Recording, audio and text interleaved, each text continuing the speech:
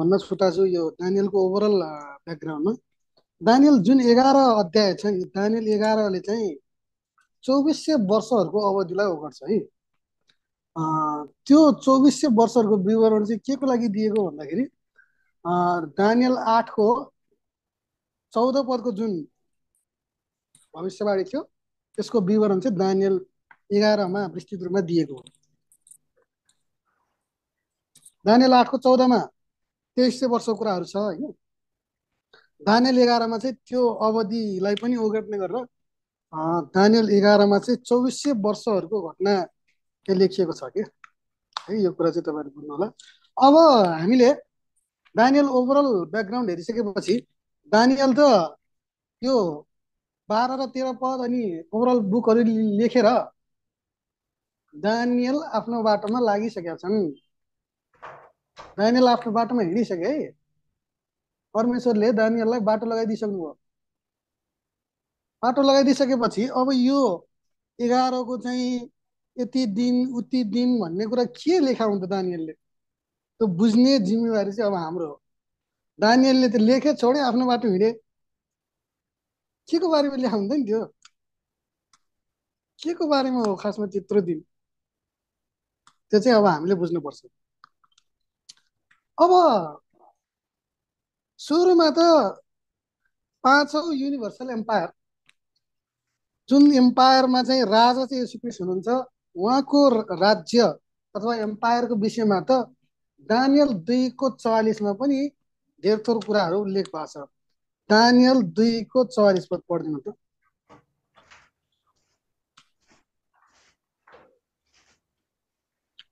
Daniel 2को 44। अनि ती राजाहरूका दिनहरूमा स्वर्गका परमेश्वरले एउटा राज्य खडा गर्नुहुनेछ जुन राज्य कहिले नष्ट हुने छैन, अनि त्यो राज्य अरू कुनै जातिको हातमा छोडिने छैन, तर त्यसले ती सबै राज्यहरू टुक्रा टुक्रा पारेर नाश गर्नेछ, अनि त्यो सदा सर्वदा स्थिर रहनेछ। यो पदले नि के को बारेमा भने हो, के को राज्य, कुन राजाहरूको दिनमा, तपाईँहरूले धेर छ त बुझ्नु भएको छ नै। के बुझ्नु भएको छ थोरै कुरा सेयर गरिदिनु ब्रदर जोएल। दानियल 2को 44ले के विषयमा, कुन राजाको पालामा अथवा कुन राज्य, कसको राज्य, के बुझ्नु भएको छ धेर थोर। यो चाहिँ हामीले 5th युनिभर्सल राज्यको राज्यमा पर्ने एउटा हो। 5th युनिभर्सल राज्यमा पर्ने त्यो 5th युनिभर्सल र अम्पायरको राजा चाहिँ को हुन्छ, कसले राज्य गर्ने हो? यो चाहिँ येशू ख्रीष्टले गर्नुहुन्छ 1000 वर्षको राज्य। ठिक छ, यति त बुझेको छ कि, तर यहाँ त्यो राज्य चाहिँ कहिले स्थापना हुन्छ भनेर लेखेको छ।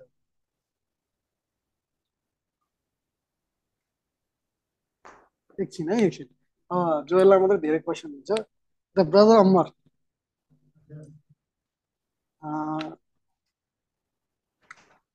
त्यो राज्यको राजा येशू ख्रीष्ट हुनुहुन्छ। उहाँले आफ्नो एम्पायर खडा गर्नुहुन्छ, 5औं एम्पायर होइन।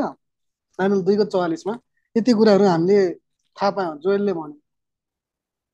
ठिक छ, त्यो राज्य 5th युनिभर्सल एम्पायर चाहिँ कहिले खडा हुन्छ भनेर लेखिएको छ दानियल 2को 44 पदमा।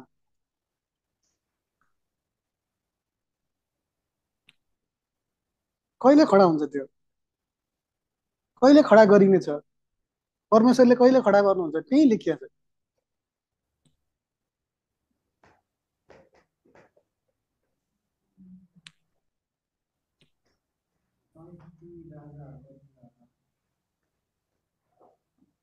अलि सुनिएन है।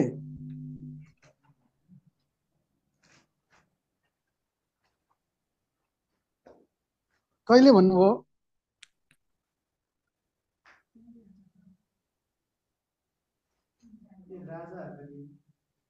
In the days of this Kings. ठिक छ, यति पनि बुझियो के, यी राजाहरूको दिनहरूमा, त्यो त बुझियो के। ठिक छ, in the days of this Kings, यसलाई हामीले एकदम मसिनरी हेर्नुपर्छ यो पदलाई।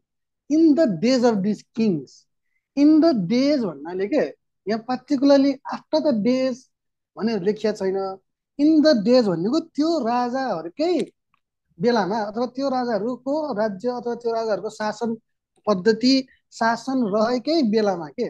जसरी गोपालले अघिल्लो अध्याय अघिल्लो च्याप्टरहरूमा भन्नुभयो नि त, इन द डेज अफ नोआमा जस्तो थियो त्यस्तै हुनेछ उहाँको दोस्रो आगमन। त्यो इन द डेज अफ नोआ भन्ने चाहिँ नोआको समय अवधि पछिको जनाउँछ कि नोआले नोआ रहँदा रहँदै अवधिलाई जनाउँछ? इन द डेज अफ नोआ भनेपछि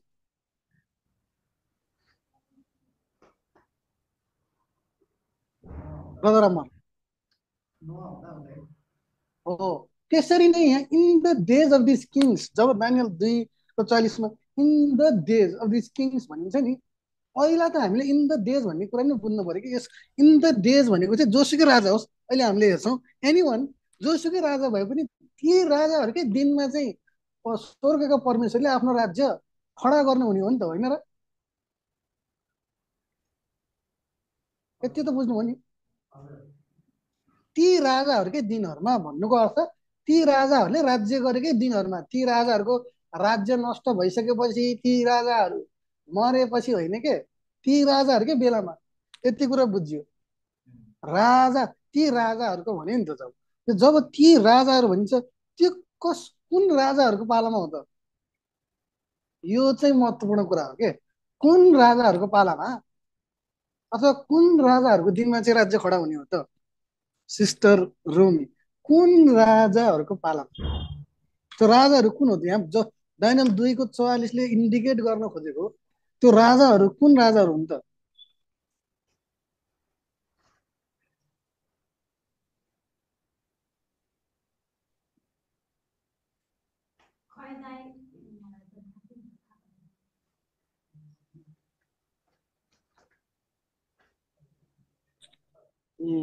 यो चाहिँ भेरी सिरियस कुरा है, यो तपाईँहरूले थाहा हुनुपर्छ। ब्रदर जोएल,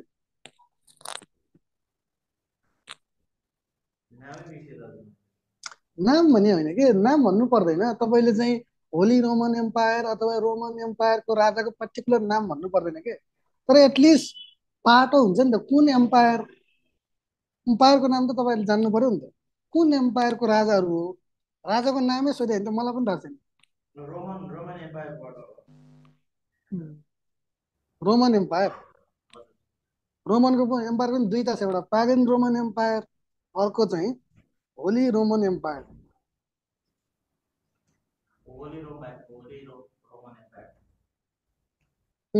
ठिक छ, होली रोमन एम्पायर। तपाईँहरूले यही दानियलकै 2को अध्यायबाट कसरी होली रोमन एम्पायरलाई भनेको भनेर कसरी जोड्न सक्नुहुन्छ त ब्रदर अम्मर?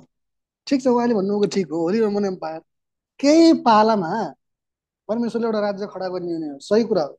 तर यहाँ भर्सको आधारमा तपाईँले कसरी जोड्नुहुन्छ कि कहाँ लेखिएछ अथवा कहाँ सिम्बलाइज गरिएछ अथवा कुन कुरामा यहाँ होली रोमन एम्पायरको पालामा भनेर दानियल 2:44 ताकेता गरेको हो त कसरी कसरी भन्न सकिन्छ?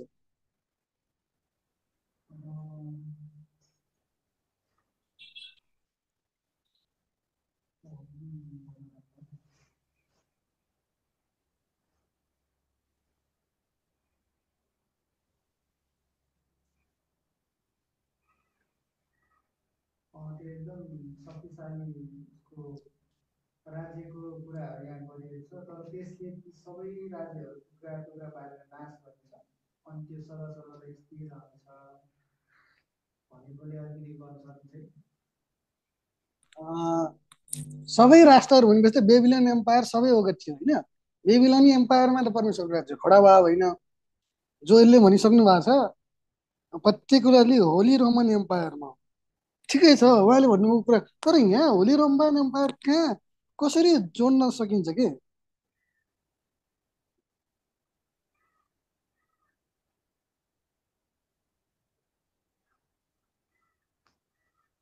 कसरी जोड्न सकिन्छ होला?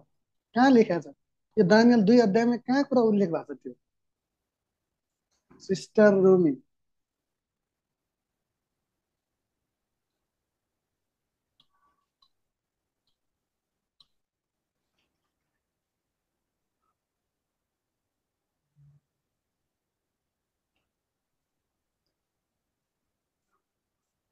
सिस्टर रोमी सुन्दै हुनुहुन्छ?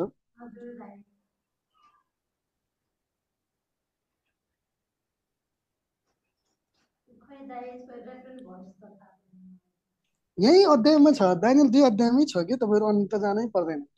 दानियल 2 अध्यायमै तपाईँहरूले राम्रोसँग हेर्नु न, दानियल 44 भन्दा अगाडि के कुरा लेखिएको छ 43मा। 43 पद पढ्दिनु त, 42देखि सुरु गरौँ, 42 कपाल पढ्दिनु त। अनि जसरी पाउहरूका औँलाहरू केही भाग फलामका र केही भाग माटाका थिए, त्यसरी नै यो राज्य केही भाग बलियो र केही भाग फुटी जाने किसिमको हुनेछ। अनि जसरी तपाईँले फलाम गिलो माटोसँग मिसिएको देख्नुभयो, त्यसरी नै तिनीहरू मानिसका सन्तानहरूसँग मिसिनेछन्। तर जसरी फलाम माटोसँग मिसिँदैन, त्यसरी नै तिनीहरू एकअर्कासँग टाँसिने छैनन्। अनि ती राजाहरूका दिनहरूमा स्वर्गका परमेश्वरले एउटा राज्य खडा गर्नुहुनेछ, जुन राज्य कहिल्यै नष्ट हुने छैन। अनि त्यो राज्य अरू कुनै जातिको हातमा छोडिने छैन, तर त्यसले ती सबै राज्यहरू टुक्रा टुक्रा पारेर नाश गर्नेछ, अनि त्यो सदा सर्वदा स्थिर रहनेछ। यही यतिमै उल्लेख छ के, यसले के कुरालाई जनाएको भन्दाखेरि 10 टोइजहरूलाई जनाएको हो। 10वटा जुन औँलाहरू छ नि खुट्टाको, ती औँलाहरूलाई जनाएको हो क्या। उदाहरण तपाईँहरूलाई अझै प्रष्टीकरण 40 पदमा भनेको छ, दानियल 2:40। अनि चौथो राज्य चाहिँ फलाम जस्तो बलियो हुनेछ। यो चाहिँ रोमन एम्पायर हो होइन, एकदम बलियो हुन्छ त्यो त्यति बेला।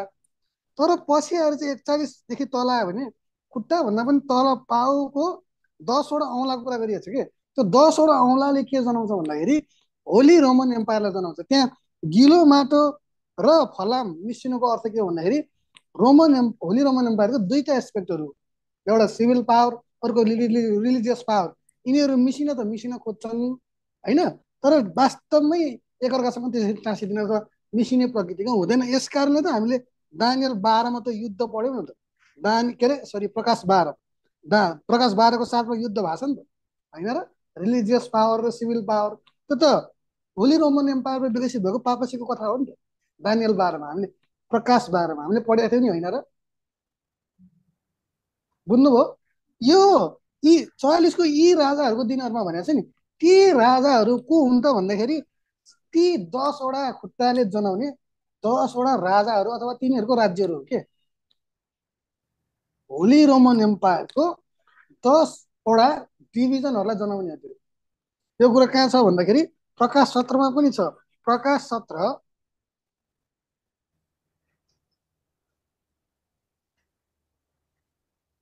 12 पद।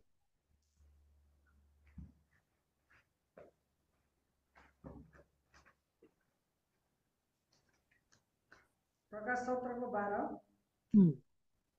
अनि तिमीले देखेका ती 10 सिंहहरू चाहिँ 10 राजाहरू हुन्, जसले अझसम्म राज्य पाएका छैनन्, तर यिनीहरूले त्यस पशुको साथमा 1 घण्टाका लागि राजाहरू जस्तै अधिकार पाउँछन्।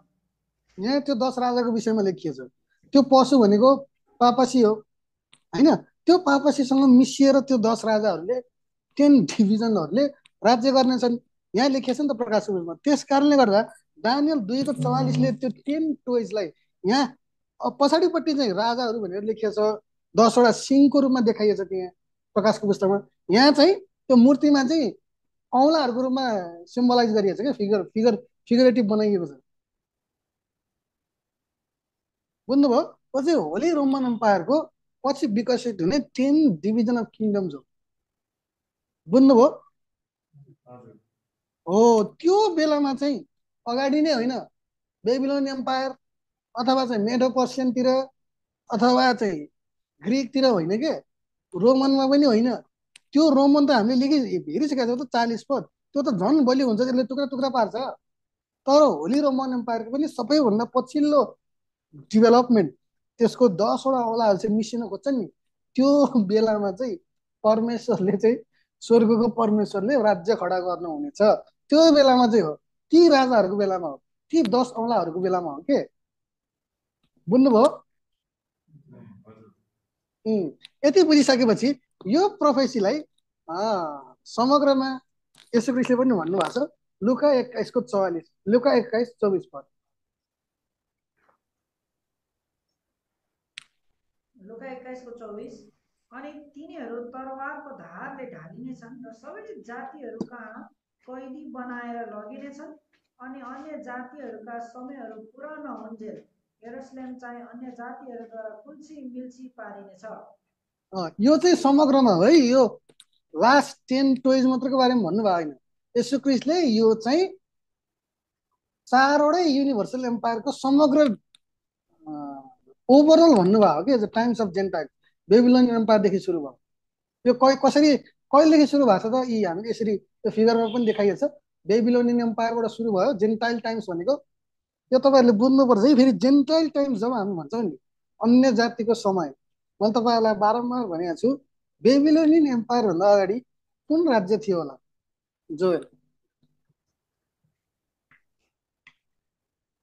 यो बुझ्नुपर्छ क्या तपाईँहरूले। जब टाइम्स अफ जेन्टाइल भनिन्छ नि, टाइम्स अफ जेन्टाइललाई बेबिलोनियन एम्पायरबाट किन काउन्ट गर्ने भन्ने कुरा बुझ्नुपर्छ क्या। बेबिलोनियन एम्पायरभन्दा अगाडि चाहिँ के थियो त? जोएल, कुन राज्य थियो? अथवा कसले राज्य गर्दथे इजरायलमाथि? अथवा त्यो बेलाको संसारमाथि को राज्य हावी थिए के?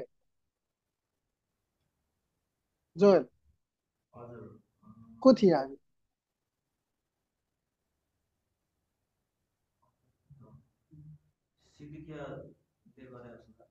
सिदिकिया कहाँको राजा थिए? बेबिलोनले नबुकदनेस्सरले कुनै आफ्नो देशको राजालाई र त्यहाँ हेर्न दिया हुन् र? सिदिकिया कसको पुर्खौली हो? सिदिकिया कुन जातिका मान्छेहरू हुन्? इजरायलीहरू नै हुन् के? तपाईँहरूले यो मैले बारम्बार पटक पटक भनेको छु, तपाईँहरूले एकदम ख्याल गर्नु है, याद गर्नु। बेबिलोनियन एम्पायरबाट जेन्टाइल किङ्डम किन भनिएको भन्दा बेबिलोनियन एम्पायरभन्दा अगाडि कसैले पनि इजरायलमाथि हावी थिएन कि। इजरायलहरू माझमा इजरायलीहरूले नै राज्य गर्थे कि। कहिले परमेश्वरले डाइरेक्ट राज्य गर्नुभयो अब्राहम इजाक याकुबको पालामा, परमेश्वर सिधै व्यवहार गर्नुहुन्थ्यो। अब्राहम इजाक याकुब, त्यसपछि प्याट्रियक्सहरू आए, त्यसपछि याकुबको 12जना छोराहरू आए। ती 12जना छोराहरूको नाति पनाति खनातीहरूबाट इजरायल जाति बनियो। ती इजरायल जातिहरूलाई पहिला चाहिँ सामुएल जस्ता चाहिँ के त जजेसहरू, न्यायकर्ताहरू थिए। न्यायकर्ताहरूप्रति चित्त बुझेन, ठिक छ, राजाहरू माग गरे। राजाहरू पनि बाहिरबाट खटाइएको होइन के, त्यही कुलका इजरायलीहरूकै जन्मजातिको कुलबाट राजाहरूले राज्य गर्थे। अन्तिम राजा सिद्किया पछि मात्रै अरू बाहिरको कोही आएर चाहिँ, जस्तै बेबिलोनको नबुकदनेस्सर आएर इजरायलीहरूलाई कैद गरेर लगेको अनि इजरायलीहरूमाथि राज्य गरेको के। बुझ्नुभयो? यस कारणले गर्दा बेबिलोनियन एम्पायरबाटै जेन्टाइल किङ्डम्स, जो जसरी अघि लुका 21:24 उहाँले भन्नुभयो टाइम्स अफ जेन्टाइल्स, त्यो चाहिँ बेबिलोनियन एम्पायरबाटै काउन्ट गरिनुपर्छ। बुझ्नुभयो?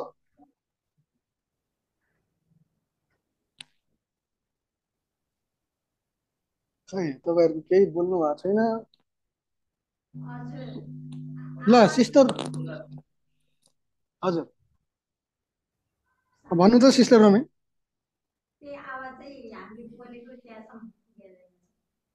होइन, तपाईँहरूले बोलेको सुनेको छु मैले।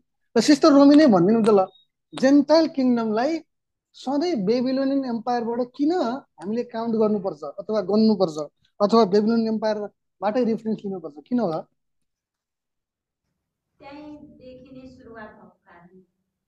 किन त्यहाँदेखि नै कसरी सुरुवात भयो त नि?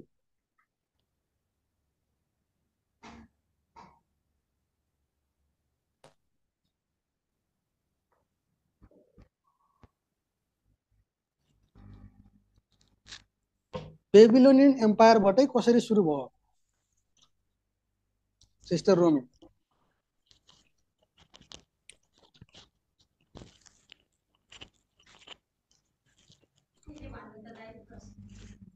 बेबिलोनियन एम्पायरबाटै जेन्टाइल टाइम्सलाई किन गनिन्छ?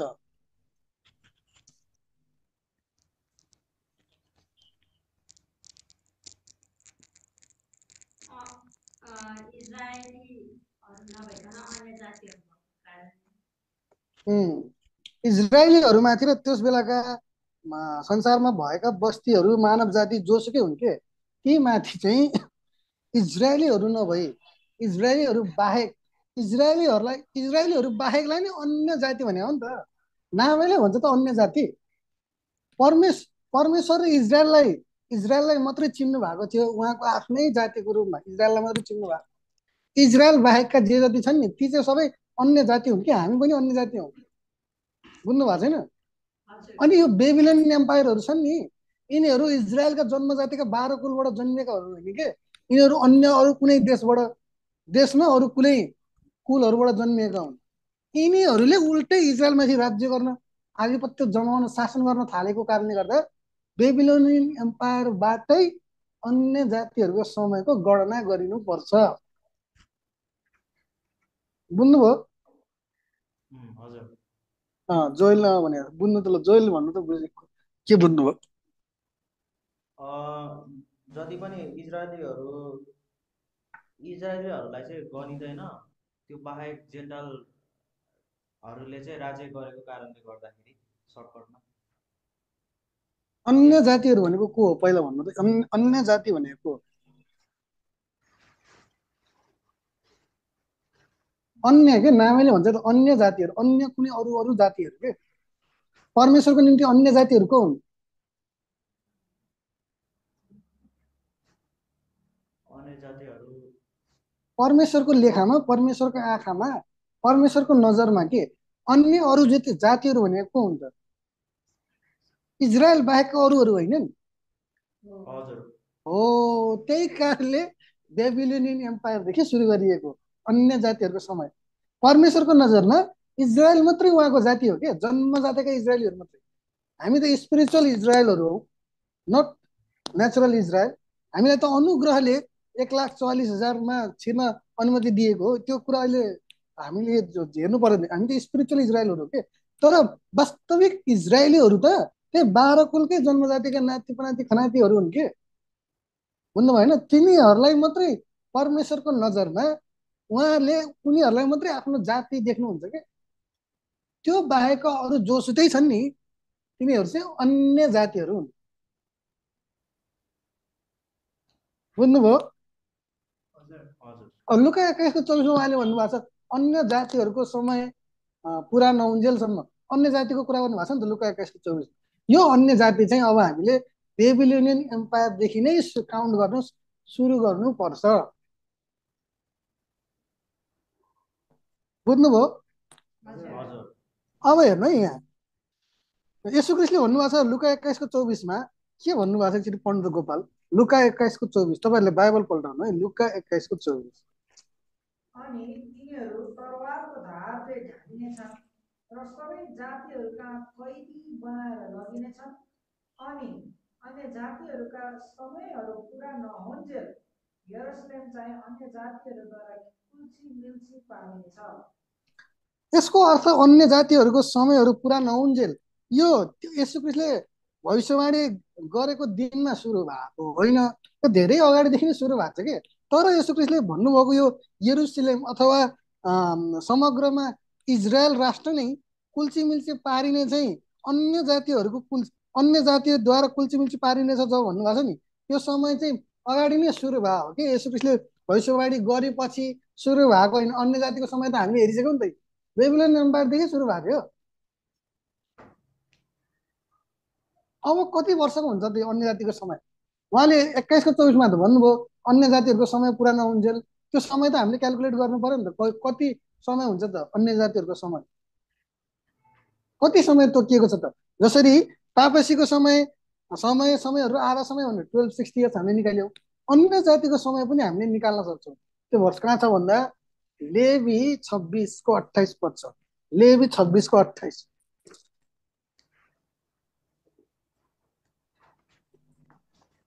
लेवी 26:14 माथिको टाइटल पढ्नु, 14 पद माथिको टाइटल।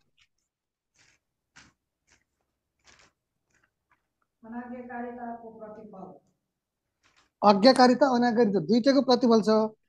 यहाँ 14 पददेखि नै अनाज्ञाकारिताको प्रतिफलहरू के हुन्छ त? इजरायलीहरूले यदि परमेश्वरको आज्ञा मानेनन् भने अनाज्ञाकारिताको फल के हुन्छ भन्ने कुरा पहिल्यै उहाँले धेरै पहिला भनिसक्नु भएको। 28 पद पढ्दिनु त। म पनि तातो रिसले तिमीहरूको विरोधमा चल्नेछु, अनि तिमीहरूका पापहरूको खातिर म तिमीहरूलाई 7 गुणा बढी ताडना दिनेछु।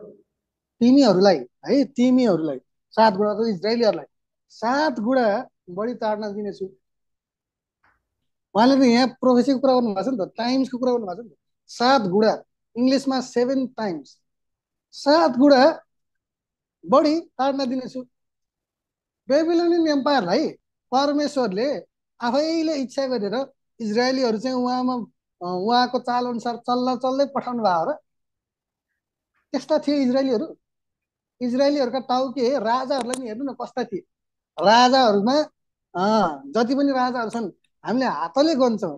राजाहरूमा को चाहिँ राम्रो थिए? एक हिजकिया राजा असल थिए, परमेश्वरको बाटोमा हिँड्थे। लामो समयसम्म नमानिएको निस्तार चाड उनले मान्न सुरु गरायो हिजकियाले। यस्ता 2-3टा राजा मात्रै राम्रो छन् क्या। राजै खराब भएर राजा नै चाहिँ डाँडाको टुप्पोमा गएर अनि त्यसपछि अन्य जातिहरूको चाहिँ भगवानहरूलाई चाहिँ ढोग गर्थे। त्यो बेलामा तिनीहरूको जनता कस्ता कुरा सिक्थे त इजरायलीहरू। यही कारणले नै अन्तिमसम्म त उहाँले थामी बस्नु भयो नि त। सिदकियाको पालासम्म थामी बस्नु भएको। सिदकियाको पालामा चाहिँ अति नै भयो, अन्तिम। सिदकियाको पालामा उहाँले के भन्नुहुन्छ? अब हेर अन्तिम अति नै भयो, तिमीहरूलाई मैले न्यायकर्ता पनि दिए, तिमीहरूले राजा मागौ राजा पनि दिए, हरेक कुरा तिमीहरूलाई गरे, तर अब चाहिँ म के गर्नेछु? उल्ट्याउनेछु, ओभरटर्न।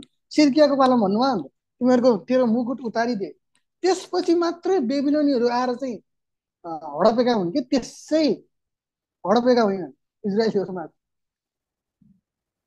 त्यसपछि मात्रै अन्य जातिहरूको समय सुरु भएको के भन्नु भएन? इजरायलीहरूलाई त त्यो बेलासम्म उहाँले थामी बस्नु भएको थियो के। उहाँको कृपा र अनुग्रहले त्यो बेलासम्म इजरायलीहरूप्रति हो बेला बखत दण्ड दिनुहुन्थ्यो, तर फेरि फर्काउनुहुन्थ्यो, चोट पार्नुहुन्थ्यो, फेरि निको पार्नुहुन्थ्यो। इजरायलीहरूले फेरि चाहिँ पश्चाताप गर्थे, अनि फेरि पाप गर्थे, फेरि पश्चाताप गर्थे। त्यो बेलासम्म त कुरिबस्नु भएको नि त, सिदकियाको पालासम्म। त्यसपछि चाहिँ सिदकियाको पालामा अन्तिम भइसकेपछि उहाँले सिदकियालाई भन्नुभयो मुकुट उतारिदिए। त्यसपछि ओभरटर्न म उल्ट्याउनेछु। त्यसपछि मसिह नआइन्जेलसम्म त्यो उल्टी बस्छ के। भन्नुको अर्थ अन्य जातिहरूको समय त्यहाँबाट सुरु भयो। अन्य जातिहरूको समय अनाज्ञाकारिताकै फल हो नि त एक हिसाबले। यदि आज्ञाकारी भए त त्यसरी उजाड रहने गरी 1 वर्ष होइन, 2 वर्ष होइन, 70 वर्षसम्म उजाड रहने। 70 वर्षमा चाहिँ करिब 2-3 पुस्ता हुन्छ मान्छेको। त्यति लामो समय उजाड, त्यो ठाउँ नै उजाड रहने गरी अरूको देशमा कैदी बनाएर लानुहुन्थ्यो। आफ्नै जातिहरूलाई, इजरायलीहरूलाई लानुहुन्थेन नि। अनाज्ञाकारिताको फल हो। अनाज्ञाकारिताको फल चाहिँ लुका के अरे लेवी 26:28 कति समय भनिएको छ? त्यही कति समय भनिएको छ? 7 गुणा, इङ्ग्लिसमा 7 टाइम्स। टाइम्स जब टाइम प्रोफेसीमा त हामीले पढिसकेका छौँ, त्यसलाई थोरै रिभाइज गरौँ। टाइम भन्ने शब्दले बाइबलमा जब प्रोफेसीको कुरा हुन्छ, टाइम सिङ्गुलर TIME, त्यसले चाहिँ कति अवधिलाई जनाउँछ त जोएल? 1 वर्ष। कस्तो वर्ष? प्रोफेटिक हो कि लिटरल हो कि? यो प्रोफेटिक। 1 प्रोफेटिक इयरले 1 लिटरल इयरलाई जनाउँछ।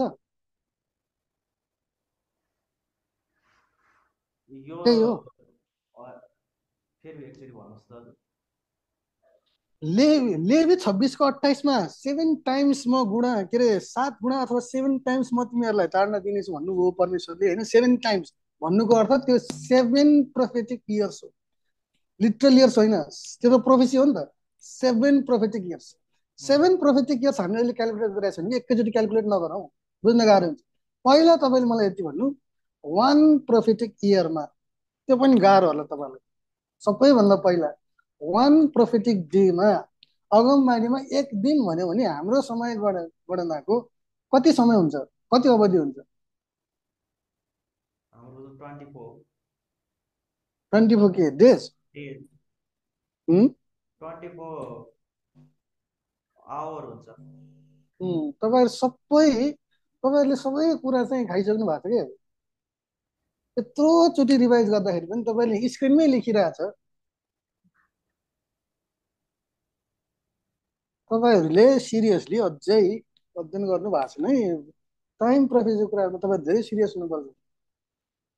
बाइबलको अगमबाडीमा एउटा दिन भनेर अगमबाडी गरियो भने एक दिन के त्यो चाहिँ हाम्रो गणनाको कति अवधि हुन्छ ब्रदर उमर? हाम्रो 1 लिटरल इयर हुन्छ।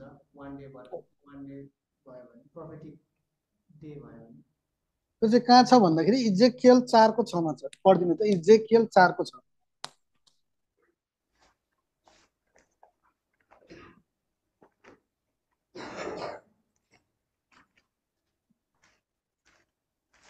इजेकियल 4 को 6।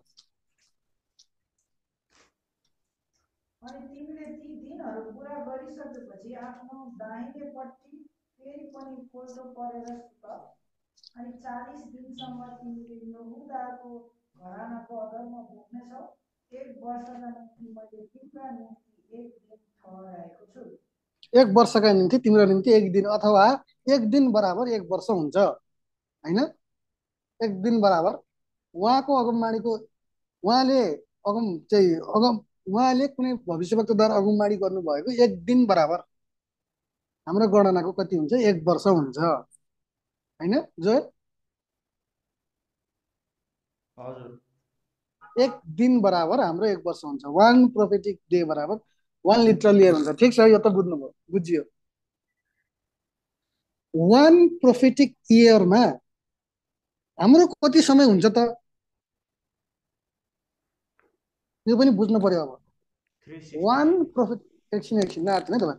1 प्रोफेटिक इयरमा अगमबाडी त एक दिन होइन, अगमबाडीमै 1 वर्ष भनियो भने त्यो हाम्रो समयको कति अवधि हुन्छ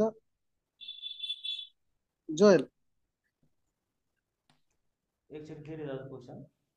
अगमबाडीमा 1 वर्ष भनेर अगमबाडी गरियो भने के भविष्यवक्ताहरूले 1 वर्ष भनेर अगमबाडी गर्यो भने हाम्रो गन्तीको कति वर्ष हुन्छ? त्यसलाई हामीले कति समय मान्नुपर्छ कि हामीले गन्ती गर्दाखेरि?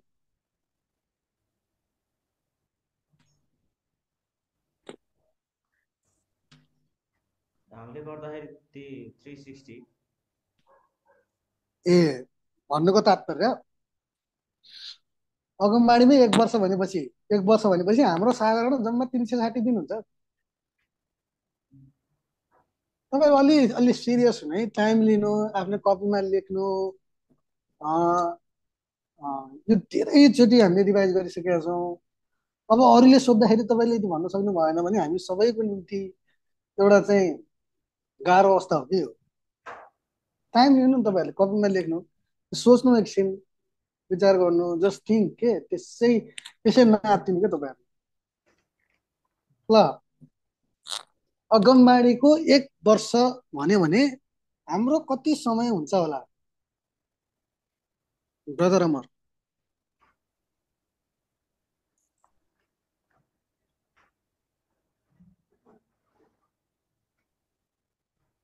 हाम्रो चाहिँ 360 वर्ष। कसरी निकाल्नु भयो 360 वर्ष? 1 डे बराबर हाम्रो 1 इयर्स हुनुभयो। 360 1 इयरमा चाहिँ 360 डेज हुने भएर 360 इयर्स चाहिँ हुने भयो। ल धन्यवाद। 1 वर्षमा भविष्यवाणीमा 1 वर्ष भन्यो भने हाम्रो समयको कति समय हुँदो रहेछ, कति अवधि हुँदो रहेछ जोयल?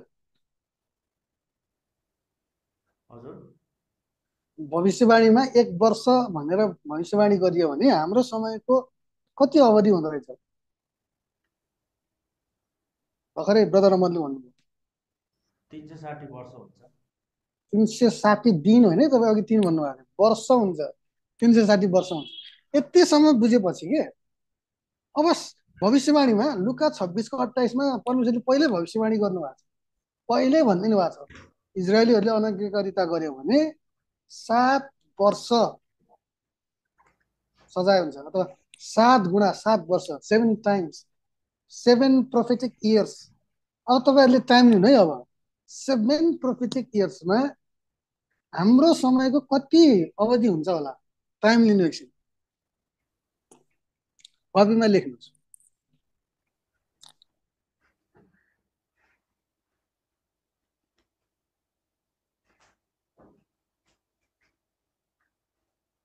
जसले भ्याउनुहुन्छ हिसाब गरेर भन्नुभयो हुन्छ है त।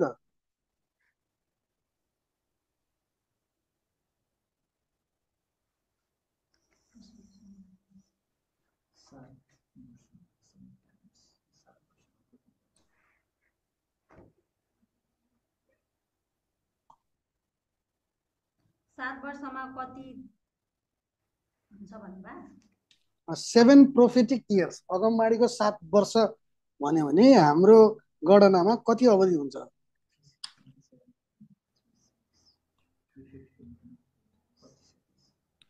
25-20 years। कसरी निकाल्नु भयो सिस्टर रमी भन्ने त कसरी निकाल्नु भयो? एक वर्षको 360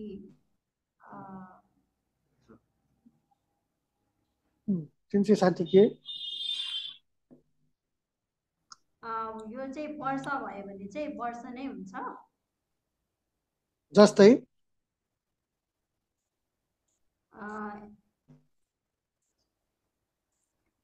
एक वर्ष भनेको चाहिँ दिन चाहिँ लिटरल 360 दिन हुन्छ।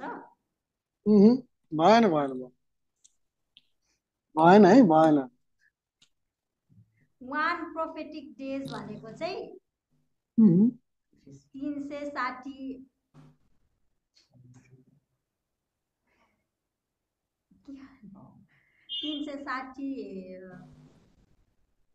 वर्ष हुन्छ। ए भन्नुको अर्थ 1 प्रोफेटिक डेजमै 360 वर्ष हुन्छ। भविष्यवाणीमा 1 वर्ष भन्ने भने हाम्रो 360 वर्ष हुन्छ। 1 प्रोफेटिक इयर भन्यो भने चाहिँ 360 वर्ष हुन्छ लिटरल। ओके, अनि 7 वर्ष कसरी निकाल्नु भयो? अनि 360 into 7 times गर्दाखेरि कति आयो त? 2520 के त 2520 के इयर्स हुन्छ है।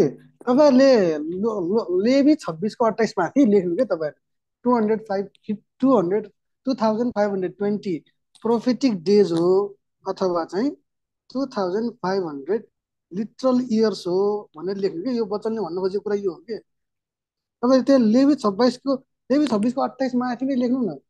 तपाईहरुलाई घरिघरि हेर्दाखेरि पनि रिफरेन्स हुन्छ।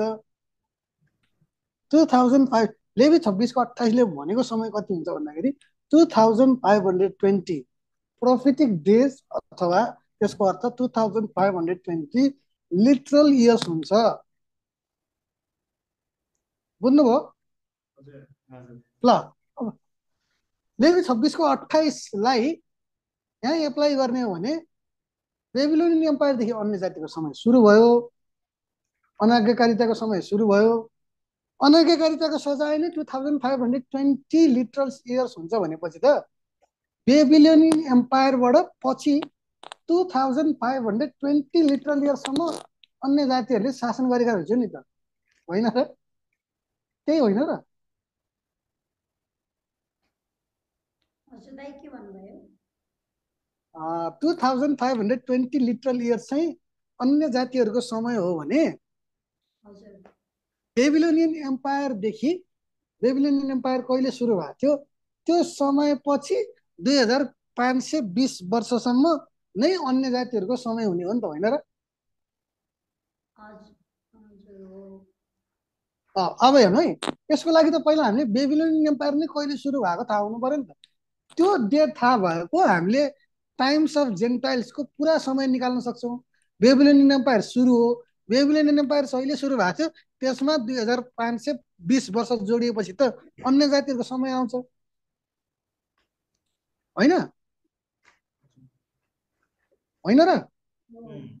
अब हेर्नु है, अब बेबिलोनियन एम्पायरसम्मको डेट हामीले कसरी निकाल्ने अथवा बेबिलोनियन एम्पायर कहिले सुरु भएको भनेर कसरी निकाल्ने? तपाईहरुलाई थाहा त होला। ल कहिले सुरु भयो जोएल बेबिलोनियन एम्पायर?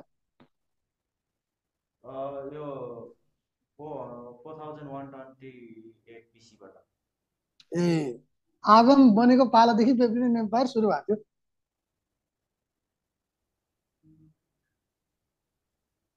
तपाईँहरूले यो कि टाइम कि प्रोफेसीलाई सबै चपाइसक्नु भएको रहेछ के? किन यस्तो बिर्सिनु भयो र तपाईँहरूले? टाइम प्रोफेसीलाई त झन् एकदम चाहिँ मन लिएर सम्झिनु पर्ने। 4128 BC-मा बेबिलोनियन एम्पायर सुरु भएको थियो। त्यो त उसको आदमको क्रिएसनबाट उसको पो समय। त्यही त।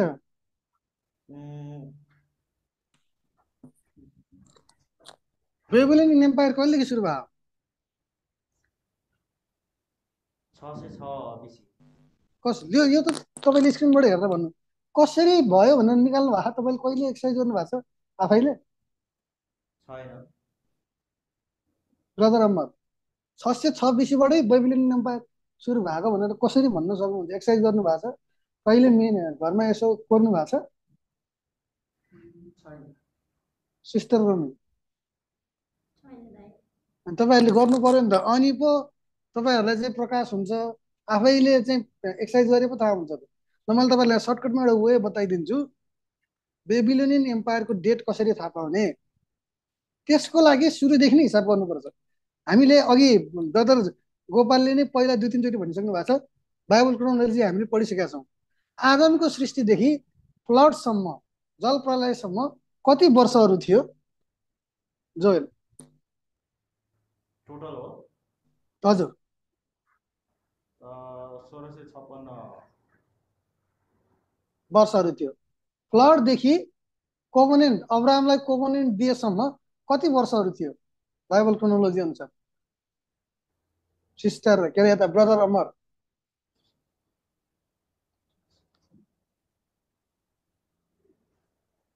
427।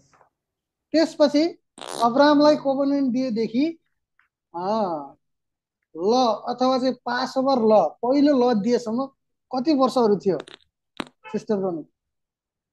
430। ल दिएदेखि प्रमिस ल्यान्डको डिस्ट्रिब्युसन भएसम्म कति वर्षहरू थियो जोएल? 46। त्यसपछि न्यायकर्ताहरूको कति समय थियो त जोएल? न्यायकर्ताको 450। अनि राजा, न्यायकर्ताहरूपछि राजाहरू आए। राजाहरूको समय चाहिँ कति वर्ष थियो नि ब्रदर अम्मा?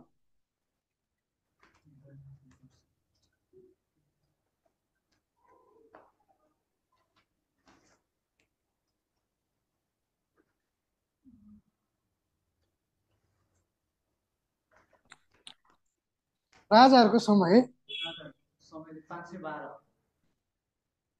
512 हो सिस्टर मम्मी? यता जोएल 512 13। 513 वर्ष। एकछिन है, तपाईँहरूले बाइबल क्रोनोलोजी पढाउनुको कारण यति त सम्झिनै पर्छ क्या तपाईँहरूले। यति डेट चाहिँ कन्ठै हुनुपर्छ। आदमदेखि जल प्रलयसम्म 1656 वर्ष। जल प्रलयदेखि आदमलाई पहिलोचोटि कल्दीहरूकै देशमा कोभेनेन्ट दिएसम्म 427 वर्ष। त्यसपछि पासओभर लसम्म 430 वर्ष। त्यसपछि न्यायकर्ताहरूको समय के अरे प्रमिस ल्यान्डमा पुगेर विभाजन भएसम्म 46 वर्ष। त्यसपछि न्यायकर्ताहरूको 450 वर्ष। त्यसपछि राजाहरूको 513 वर्ष। यति त कन्ठै हुनुपर्छ है तपाईँहरू। राजाहरूको समय हामी आउने हो नि त। योभन्दा पछि जानु परेन क्या बेबिलोनियन एम्पायर, किन भन्दा अन्तिम राजा सिर्किया पछि नै बेबिलोनियन एम्पायर सुरु भयो होइन र? होइन जोएल? हजुर फेरि बेबिलोनियन एम्पायरको स्टार्ट डेट थाहा पाउन हामीले राजाहरूसम्मको समय जोड्दा हुन्छ के? किन भन्दा अन्तिम राजा सिर्किया पछि नै बेबिलोनियन एम्पायर सुरु भयो नि त, होइन र? हजुर हजुर हो। त्यसो भने योभन्दा अरू पछाडि 536 साइरसको 180 सम्मको डेट हामी जोड्नु परेन के? बेबिलोनियन एम्पायरको डेट थाहा पाउन यहीँसम्म जोडे हुन्छ, होइन? हजुर। ल अब हेर्नु त, आदमको सृष्टिदेखि अन्तिम राजा जेदिकियाको शासन अन्त भएसम्मको समय, यो सबै जोड्दा के जोड्नु त तपाईँहरूले आफैले मोबाइलमा कति आउँछ? सायद मेरो क्यालकुलेसन मिस्टेक हुनसक्छ कि त तपाईँहरूले जोड्नु त सबै कति आउँछ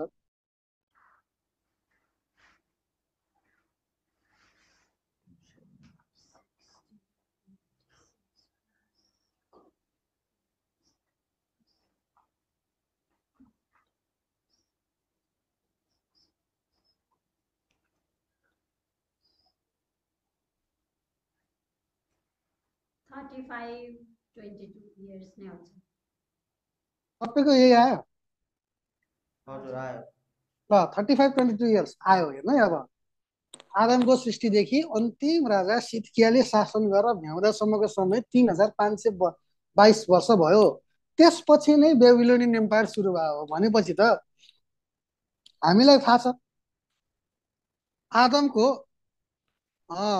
आदमको सृष्टि चाहिँ कुन डेटमा भयो जोएल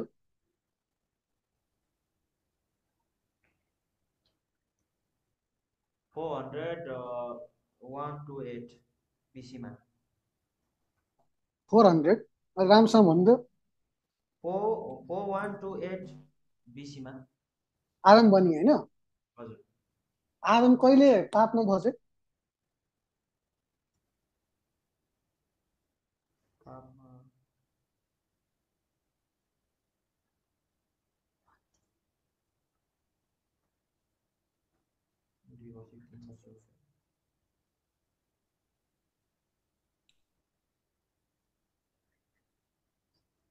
दुई वर्ष कि 3 वर्ष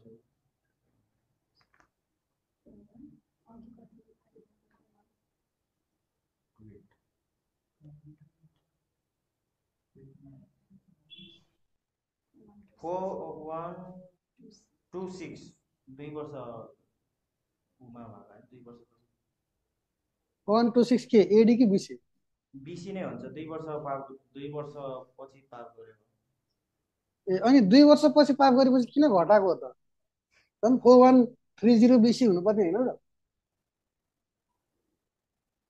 बिसी भनेपछि त घटाउनु पर्यो ल त्यसो भने अब हामीले यहाँ हिसाब गर्यौँ नि त आदमको सृष्टिदेखि अन्तिम राजा सिद्कियाको राज्यको पालासम्म 3522 वर्ष हुन्छ भनेपछि के बेबिलोनियन एम्पायरको डेट त हामीले सजिलै निकाल्न सक्छौँ नि त आदमको सृष्टि 4128 बिसीमा भयो 4128 बिसीबाट 3522 वर्ष अगाडि समय कटिसकेपछि नै त्यसपछि बेबिलोनियन एम्पायर सुरु भयो होइन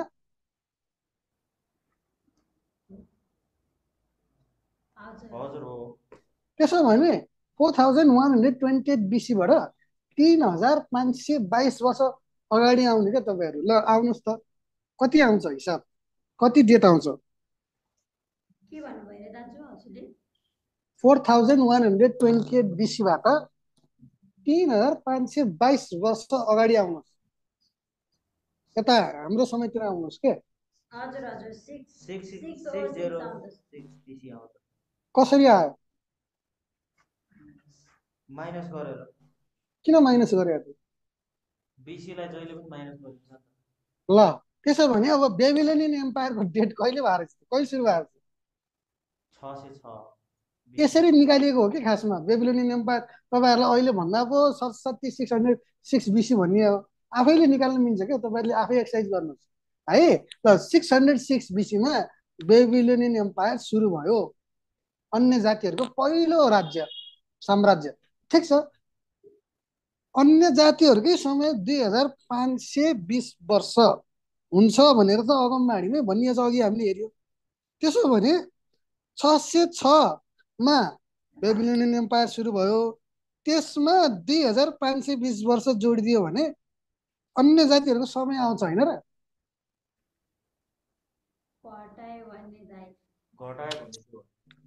एकछिन है मैले के भनेको छु सुन्नु तपाईँलाई 606 बिसीमा बेबिलोनियन एम्पायर सुरु भयो के होइन 606 बिसीमा बेबिलोनियन एम्पायर सुरु भयो त्यो बेबिलोन एम्पायरमा 2520 वर्ष अगाडि आयो अथवा जोड्यो भने नै अन्य जातिहरूको समय कुल समय निस्किने हो नि त पहिला 2520 वर्षै त्यहाँ जोडिनै पर्यो नि त, घटाउने जोडिने त पछि कुरा भयो कि, तर 606 BC पछि त्यसको त्यो पछि थप 2520 वर्षसम्म अन्य जातिहरूले राज गरे हुने होइन र। ल त्यसो भने अब 606 BC मा 2520 वर्ष जोड्नु त, जोड्नु।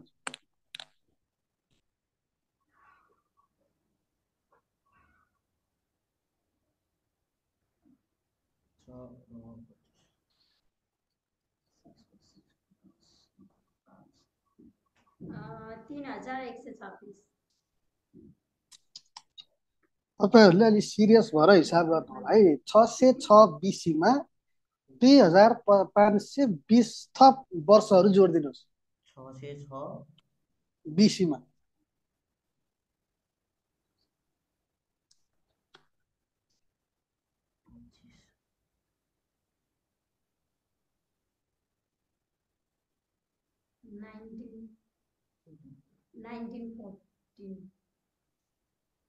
के त 1914 AD BC ए 1914 BC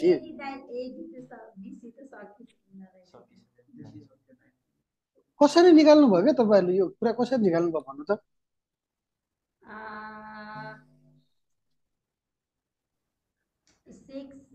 606 मा हजुर 2520 चाहिँ घटाको ए 606 बाट 2520 घटाइदियो भने त माइनसतिर आउँछ नि हिसाब। त्यही 2520 बाट 606 घटाउँदा। ल अब यसलाई सिरियस लिनुपर्छ है। तपाईँहरूले आफैले घरमा प्र्याक्टिस गर्नु, तपाईँले जोड्नुपर्छ। यो समयको कुराहरू हेलचिक्राइ गर्न हुँदैन, हामी आफै कन्फर्म हुनुपर्छ है। यसरी चाहिँ 1914 AD यसरी आएको हो के, 606 BC पनि यसरी आएको। हावा तालमा त्यसै भने होइन के, बुझ्नुभयो?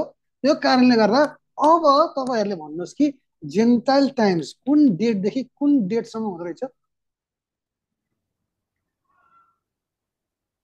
606 BC देखि 1948 जेन्टाइल टाइम्स हुन्छ होइन? हजुर। ल अब यो जेन्टाइल टाइम्स यसो क्रिस्टले भन्नुभएको छ, होली रोमन एम्पायर पनि जेन्टाइल टाइम्सको अन्तिम समय हो। अब हामी दानियल 2:44 पढिसकेका छौँ। यी राजाहरूको अथवा चाहिँ होली रोमन एम्पायरका राजाहरूमै परमेश्वरले आफ्नो राज्य खडा गर्नुहुनेछ भनेर दानियल 2:44 मा भन्नुभयो। राज्य खडा गर्न राजा आउनु पर्छ पहिला, त्यसै राज्य त खडा हुँदैन नि त, राजा आउनु पर्यो नि त। अब यो दानियलको पुस्तकमा राजा आउने सम्बन्धमा कहाँ लेखिएछ त्यो कुरातिर जाउँ। दानियल 12 को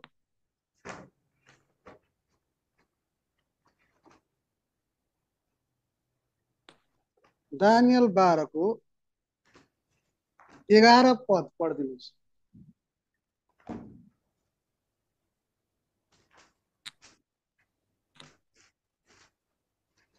दानियल 12 को 11 पद।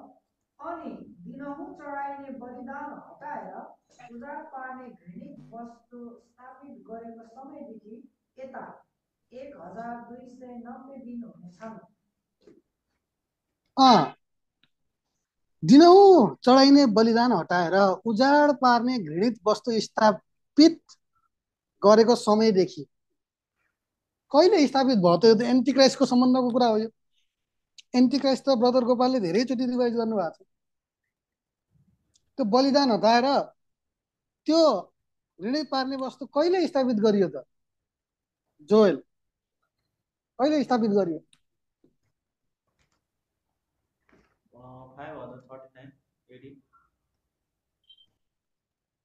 539 AD। अब 539 AD देखि यता भनेको पछि 1290 दिन हुनेछन् भनेको छ नि होइन? 1290 दिन हुनेछ। 539 AD मा 1290 दिन जोड्नु पर्यो। 1290 दिन भनेको प्रोफेटिक हो कि लिटरल हो त? यहाँ 1290 हो, प्रोफेटिक डेज हो। हाम्रो कति समय हुन्छ, कति जोड्नु पर्छ त?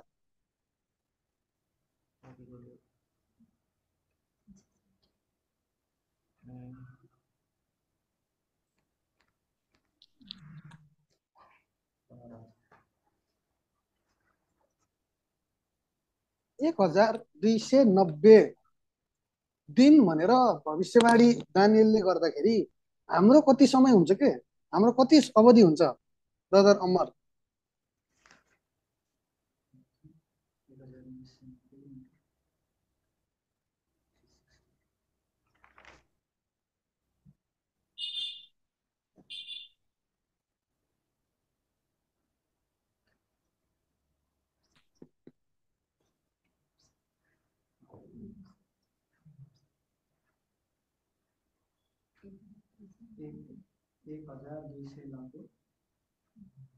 दिन भनेर भविष्यवाणी गरियो भने हाम्रो कति समय हुन्छ?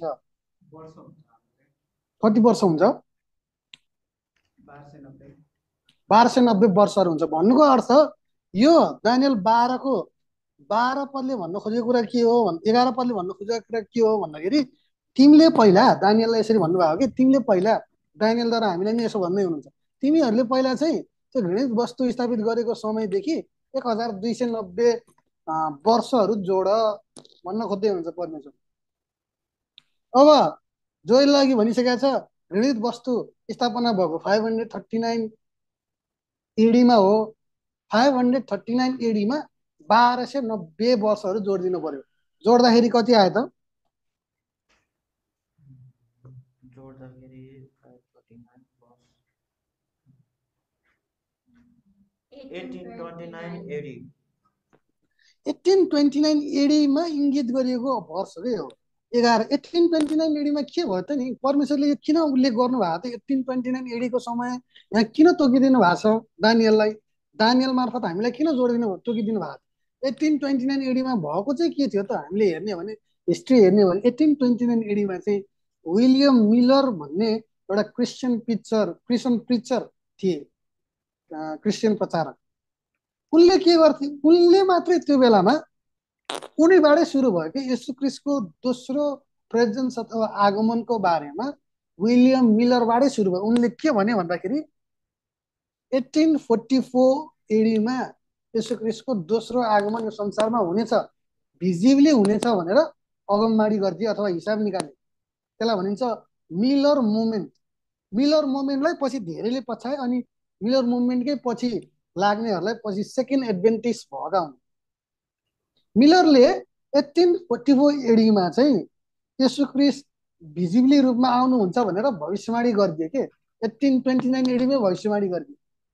त्यो भयो त? भएन। त्यो कुरा भएन, पुरा भएन। 1844 एडीमा संसारका प्राय जसो मानिसहरू चाहिँ विलियम मिलर जन्मेको देशका मान्छेहरू आफ्नो कामै छोडेर चाहिँ एउटै ठाउँमा भेला भएर येशू क्रिस्टलाई आकाशमा हेरिरहे, जसरी थेसलोनिकको मण्डलीकाहरूले हेरेका थिए।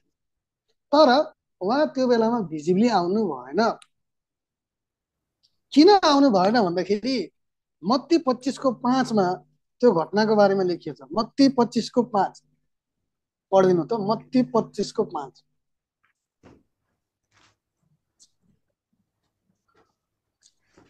तर दुलाले ढिलो गर्दा ती सबैजना निद्राले लट्ठ भए र निदाए। दुलाले ढिलो गर्दा सबैजना लट्ठ भए, निदाए। यो त दृष्टान्त पो हो त। मत्ती 25 को यो घटना त दृष्टान्त, उहाँले लिटरली भन्नुभयो होइन, दृष्टान्त हो त्यो। त्यो दृष्टान्तमा दुलाले येशू क्रिस्टलाई जनाउँछ, दुलहीले चर्चलाई जनाउँछ 1,44,000 भेरी इलेक्ट। अनि तीमा पनि कोही चाहिँ के भयो भन्दा लट्ठ भयो के? दुलाले ढिलो गर्नुभयो। यहाँ कसैले भनिसकेको छ 1829 एडीमा 1844 एडीमा चाहिँ येशू क्रिस्टको दोस्रो आगमन हुन्छ भनेर विलियम मिलरले घोषणा गरे। सबै जम्मा भए, हेरे, आउनु भएन। त्यो नआउनु भएपछि सबै लट्ठ भयो क्या निन्द्राले, सबै निराश भए, लट्ठ भए। तर गर्नुपर्ने चाहिँ खासमा के थियो भन्दाखेरि दानियल 12:12 मा लेखिएको छ। गर्नुपर्ने चाहिँ के हो त? खासमा हुनुपर्ने चाहिँ के थियो त?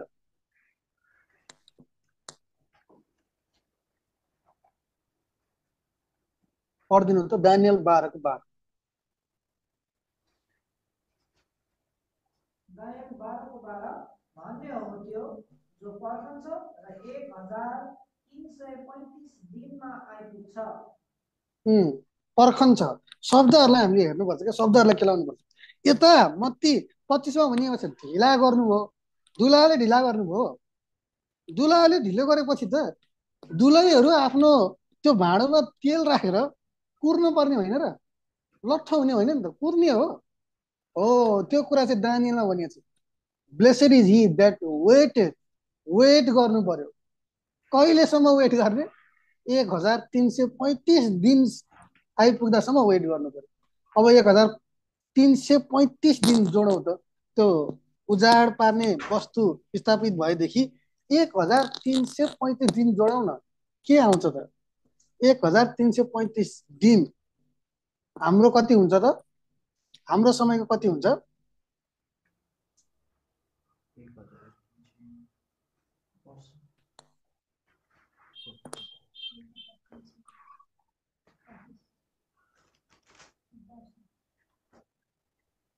1335 दिन भविष्यवाणी गरियो भने हाम्रो कति समय हुन्छ?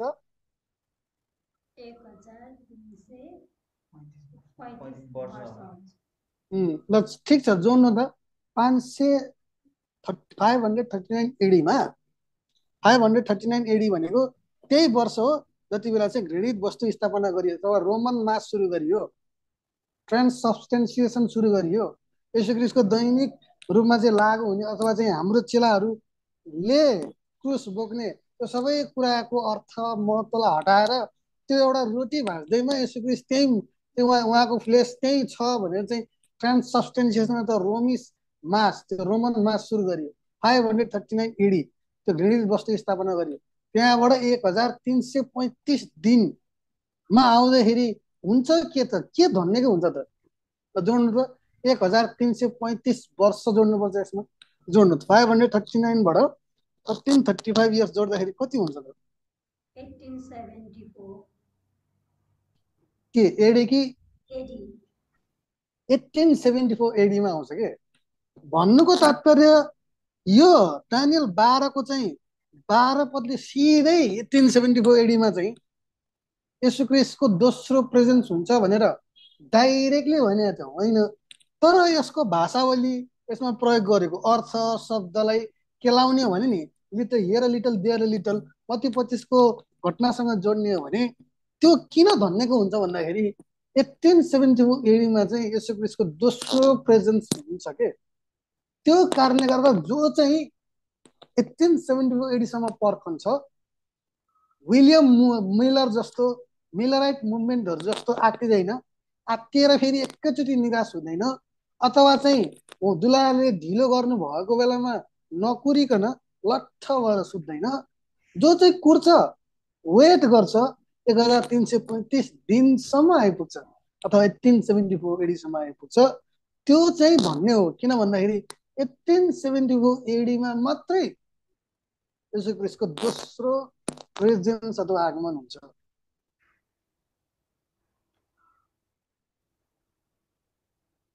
उहाँको पहिलो आगमनको विषयमा भनिएको होइन कि यो पद, हामीले सजिलै भन्न सक्छौँ। किन त पहिलो आगमनको विषयमा त 70 हप्तामा भनिसकिएको छ त, दानियल 9:27 तिर होइन र? जो यसु क्रिस्टको फर्स्ट एडभेन्टको बारेमा त दानियल 9मै भनिएको छ त, होइन र? त्यहीबाट हामीले डेट निकाल्न सक्छौँ त, 70 हप्ताबाट, होइन? त्यसो भने यो दानियल 12 को चाहिँ 12 पदले किन धन्यको भन्छ? किन भन्दाखेरि 1874 एडीमै उहाँको सेकेन्ड प्रेजेन्स भएको थियो अथवा सेकेन्ड कमिङ भएको थियो।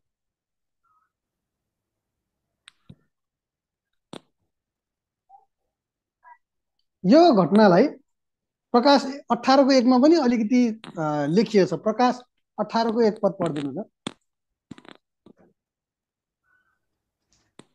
प्रकाश 18 को 1, अनि यी कुराहरूपछि अनि ठुलो अधिकार भएका अर्को एकजना स्वर्गदूतलाई स्वर्गबाट ओर्लिरहेका देखे, अनि उनको महिमाले पृथ्वी झलमल्ल भयो।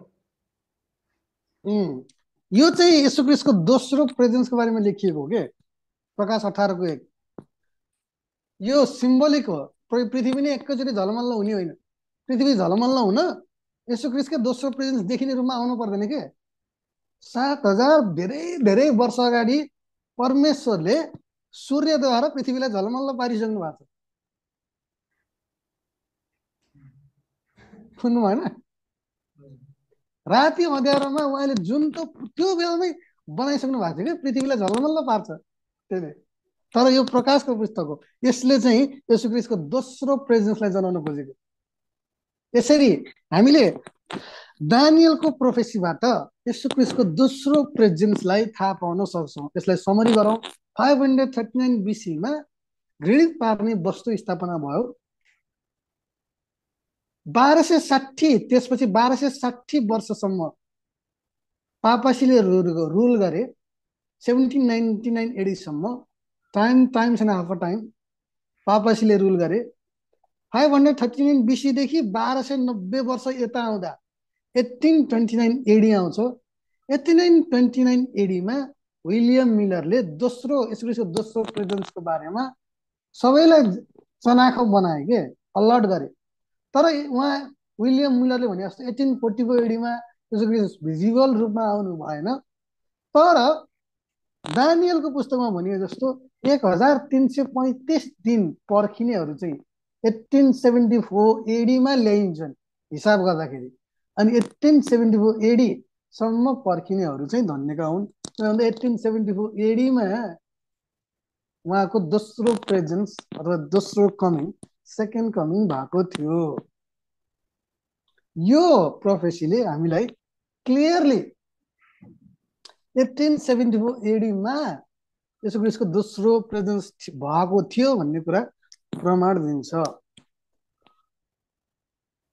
तपाईहरुले बुझ्नुभयो यो सबैभन्दा बलियो प्रमाण हो है तपाईहरुले बुझ्न पनि सजिलो हुने हिसाब गर्न पनि सजिलो हुने सबैभन्दा बलियो प्रमाण यही नै हो यसु ख्रिस्टको दोस्रो प्रेजेन्सको सम्बन्धमा त्यसपछि लगत्तै हामीले अरु थुप्रै प्रमाणहरू छन् जस्तै बाइबल क्रोनोलोजी र जुबली हामीले पछि यो कुराहरू हेर्नेछौँ परमेश्वरले वचन अध्ययनमा आशिष दिनु भएको होस् तपाईहरुको केही त्यस्तो क्वेशनहरु छ भने तपाईहरुले सोध्न सक्नुहुन्छ